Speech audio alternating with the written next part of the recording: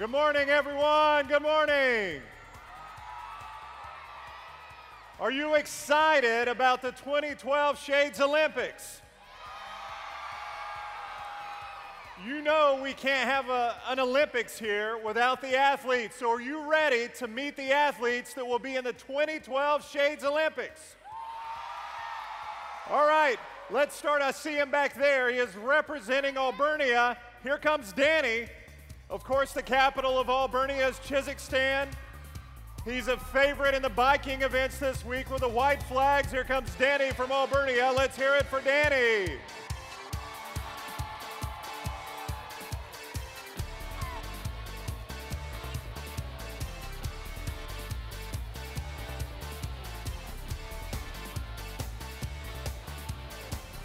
Great looking group from Albernia.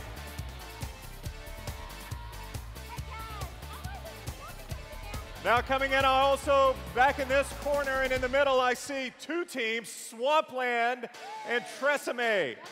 Now Swampland is led by Brian.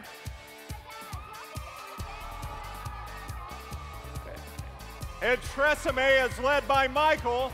They're the black team there. Of course, the capital of Tresemme is Prel. Now, it's an unprecedented move this year. These two are going to be teaming up for one event this week. You're going to hear much more about that. The one event these two teams will be teaming up for. Here comes Tresemme here. Let's hear it for the team from Tresemme, led by Michael.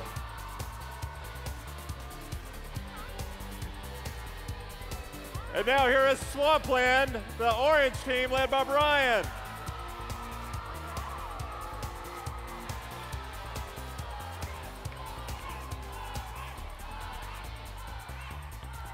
Also coming into the stadium here, this is the blue team, Istanbul,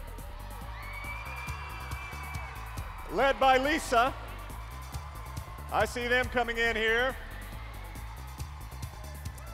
And also Kristen from the Christini Islands. Here's Kristen, the green team. Lisa is on a quest for possible records of gold medals.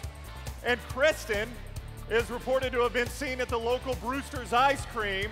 They don't seem to have much ice cream in her home country, so that's where Kristen has been. And then here to my far right, that's Stephanie from Pakistan. Let's hear it for the folks from Pakistan. And last, and certainly least, from Goldania, it's Matt. Very small team participating from Goldania.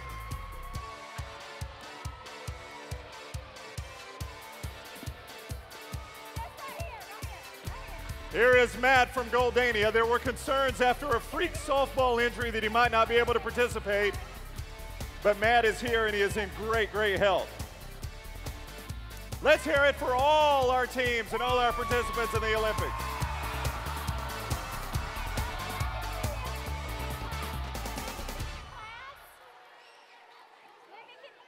So again, we want to welcome you to the 2012 Shades Mountain Baptist Church Olympics.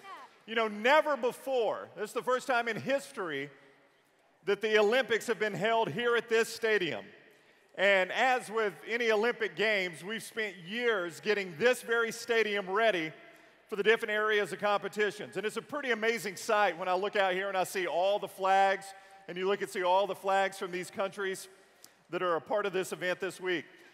And looking across here, it's an unbelievable sea of colors, and I think it would be a great time right now to get a little more information on our leading athletes here in the Olympics. Welcome back to our continuing coverage of the 2012 Shades Olympics.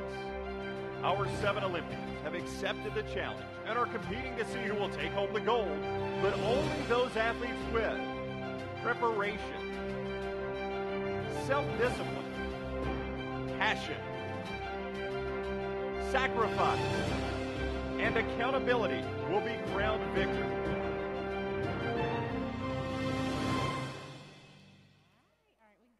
Now we've had time to meet our athletes here. Let's give them another round of applause as they leave the stadium.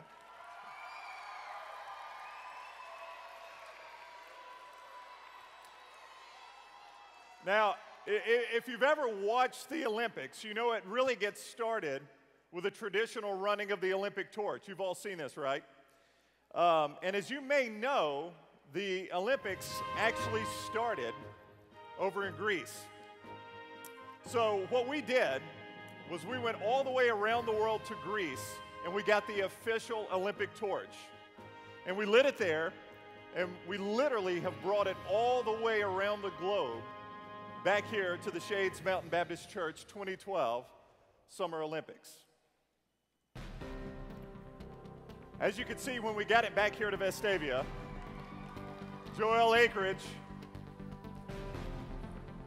was the third from last leg, bringing us the Olympic torch here. What a beautiful sight. Brings tears to my eyes every time. She handed it off to Brenda Clark, our old marathoner. And Brenda, with the next to last leg, bringing the Olympic torch here home to our Summer Olympics.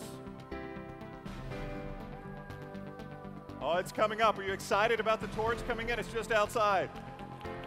The weather cleared just in time for us to get the torch in here. And there's Gary Harvey with the last leg. Oh, he's coming into the building. It's going to come in the back door. Here he comes now.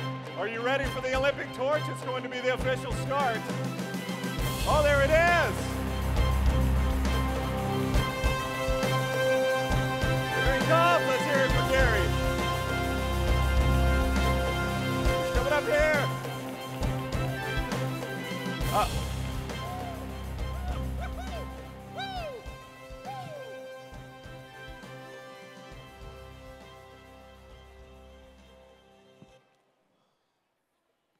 What happened? Okay.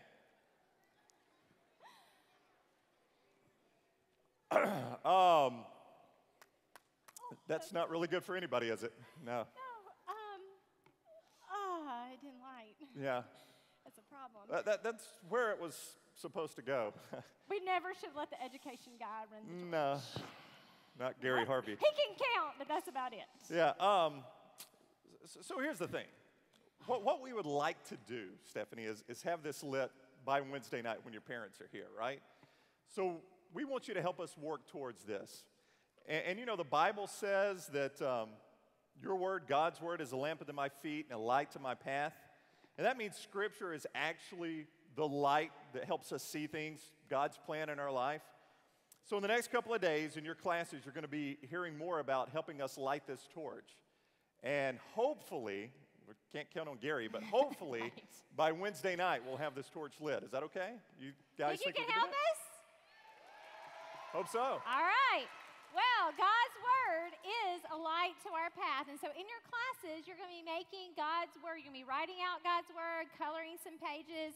So what we're going to do is we're going to fill the torch. And as soon as we get it to the top with God's word, we cover every side of our torch with God's word. I think it'll light up. Do you think you can do this by Wednesday night is my question. You sure?